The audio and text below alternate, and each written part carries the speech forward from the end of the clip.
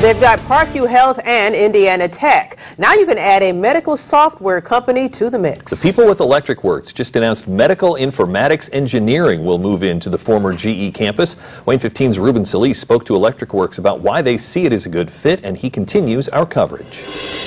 Hey guys, the Electric Works project sent out this statement today. They say Medical Informatics Engineering, or MIE for short, has signed a letter of intent to secure some of the space at Electric Works. Right now, their plan is to build a state-of-the-art virtual training center. They also want to add more space for research and development. Essentially, MIE will grow their presence in Fort Wayne. The company has had its headquarters here since 1995.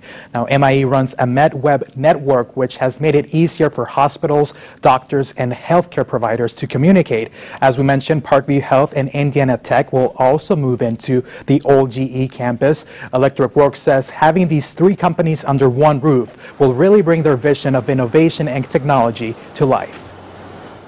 It's exactly the kind of company and organization that we see as a perfect fit for Electric Works, where it's all about innovation and product development and software, and again, those partnerships with those other organizations like Parkview Health and Indiana Tech that just makes a perfect amount of sense for them. So Electric Works says more announcements will be coming soon about other companies they're bringing to the campus. For now, though, they say space is still available. Right now, they expect to start construction on all of these projects by late summer of next year. In studio, Ruben Solis, Wayne 15 News.